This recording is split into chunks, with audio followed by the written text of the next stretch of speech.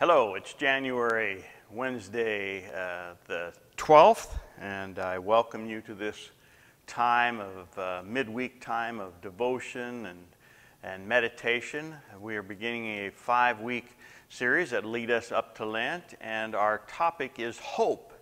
And I'm glad you can join me today for this time together. Today we're going to read from Isaiah's 40th chapter, verses 25 through 31. Listen with me to the Word of God. To whom will you compare me? Who is my equal? Asked the Holy One. Look up into the heavens. Who created the stars? He brings them out like an army, one after another, calling each by its name. Because of his great power and incomparable strength, not a single one is missing.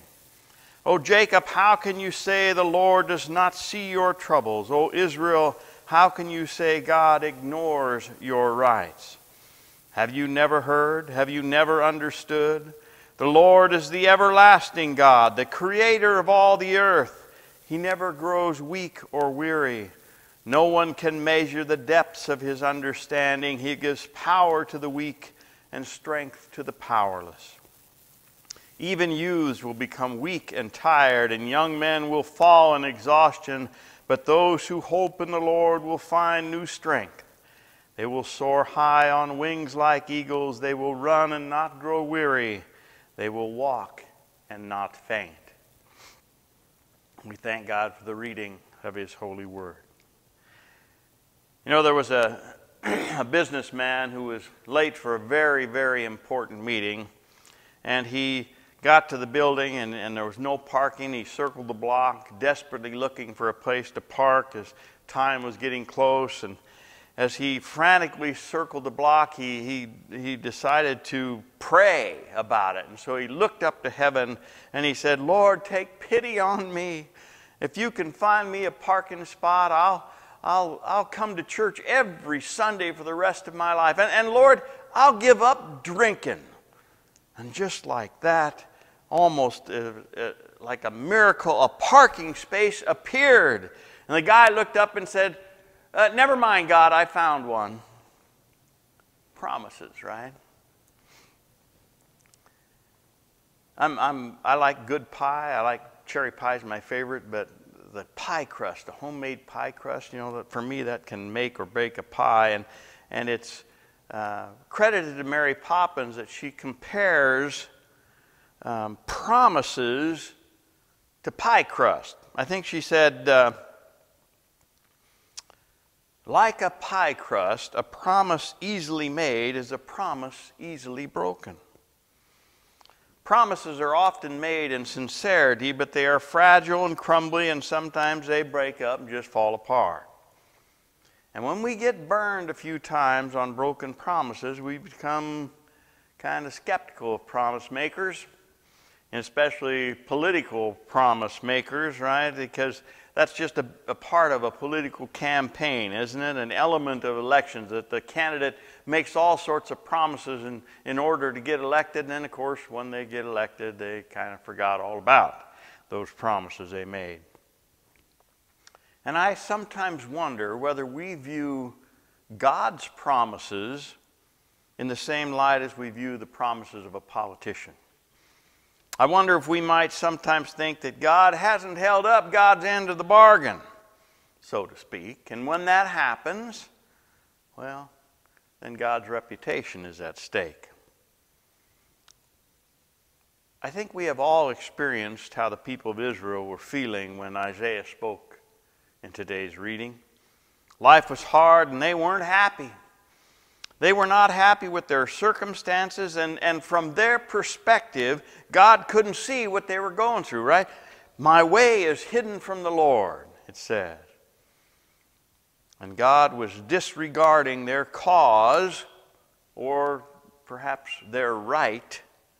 In other words, God was both blind to their circumstances, and they were the victims of injustice at the hands of a God who was supposed to be showing them, His children, right, the true family of Israel, His chosen, instead of showing Him favor, showing them his favor and blessing. So Isaiah responds, "Do you not know? Have you not heard? The Lord is the everlasting God, the creator of the ends of earth. He will not grow tired or weary, and his understanding no one can fathom." Isaiah is saying, hey, if God can create everything that we know, surely God can intervene in our daily lives. God will keep God's promises. Author and minister Vic Pence tells of having bought a new blazer at Nordstrom's. It was one of those times of buying a piece of clothing. Maybe you've been through that. You know, you love it in the store. You get it home. You put it on. You wear it a couple of times. You just, man, you don't like it.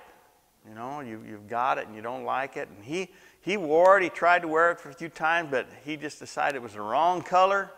And it attracted lint, like lint was going out of style.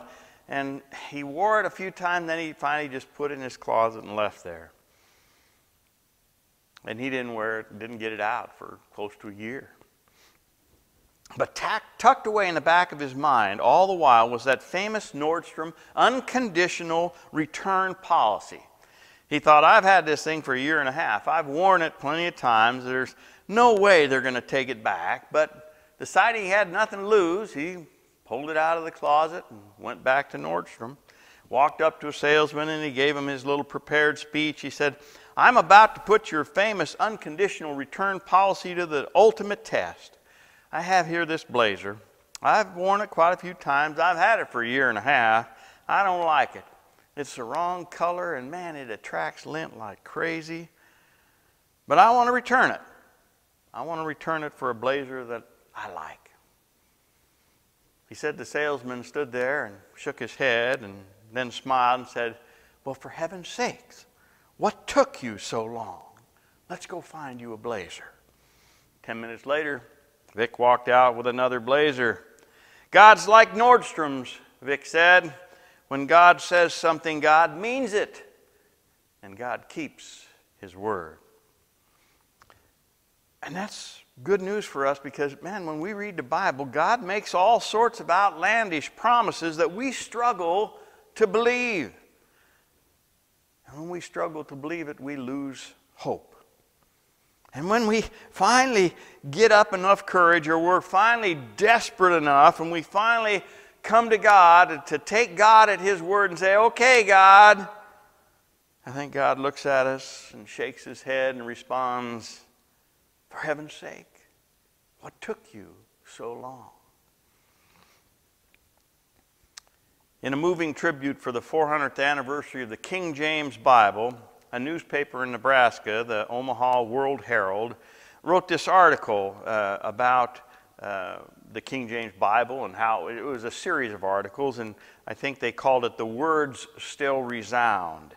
And in this article, they referenced an incident from World War II. In the spring of 1940, the German army was plowing through France despite the help of more than 300,000 British troops.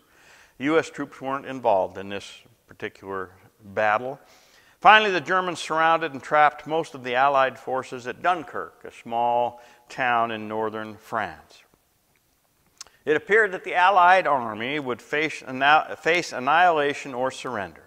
Eventually, though, through a miraculous outpouring of courage, the British managed to organize an amazing flotilla of hundreds of little ships that evacuated most of the Allied forces.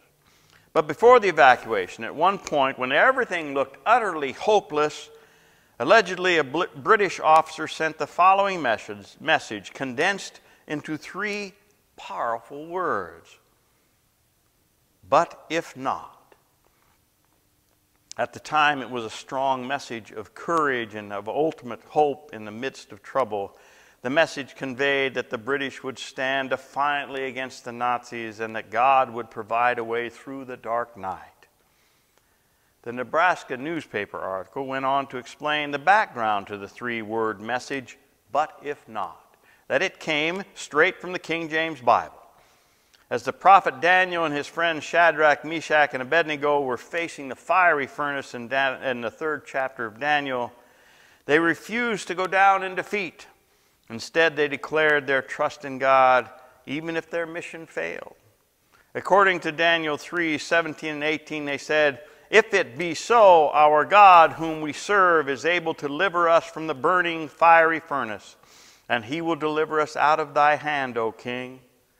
But if not, be it known unto you, O king, that we will not serve thy gods, nor worship the golden image which thou hast set up." Amazing article, well written. But if not, words from God that can still speak to our hearts today. But if not, words of courage and hope when the world seems dark and hopeless. But if not, words to live by, and for some, words to die by. I don't know what's dragging you down today.